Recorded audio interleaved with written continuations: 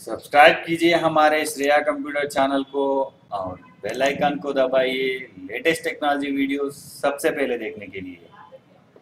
Hi friends, my name is Sham and you're watching Shreya Computer Tech Channel. Friends, this is the good news for LeEco users. This is the brand new Android Oreo 8.1, the leading company which is the Android Oreo in custom ROMs. The LeEco phone was launched in April 2016. The phone comes out of the box with Android Oreo 6. Marshmallow. Earlier we had shared based on Android Oreo 8.0. A few days back, Google has released the new update Android Oreo 8.1. You might be wondering to know about that OS 15.0. Well, the fact they have planned to release 15.1 directly skipped 15.0 edition. Here we have shared the unofficial LeOS 15.1 for LeEco Le 2 based. Android 8.1 Oreo released officially by Google Pixel and Nexus supported devices. The ROM brings all of the features and your Android 8.1, which includes picture-in-picture mode, new Android O emoji styles, new notification UI, settings overall changes, advanced does mode, autofill passwords, some of the unique features which allows you to easily root customize your phone. You will receive the regular updates nightly and weekly once. This is a prerequisite. First step is enable the developer option, and the second, the bootloader must be unlocked, and the third one, the TWRP custom ROM is successfully installed on your device. So friends, wanna waste our time? Let's be started.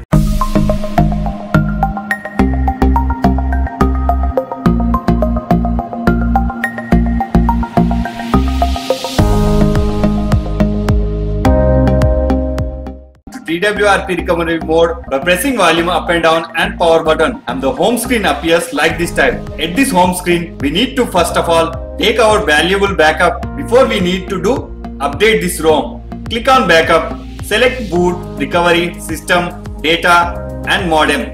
Simply swipe right to backup. It will take some time. It is mostly better for us.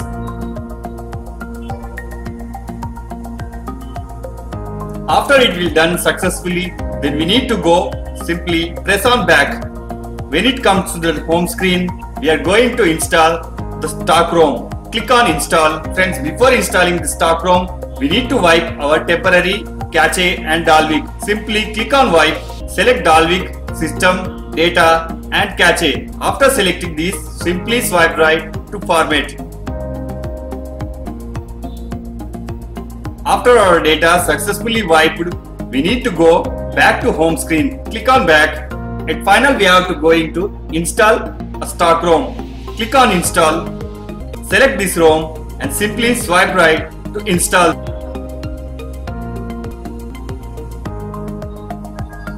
After it will install successfully, then final, we have to wipe our temporary data cache. It's the most important to reboot our phone successfully. Click on wipe cache and swipe right to wipe the data. Friends, here our data has been wiped.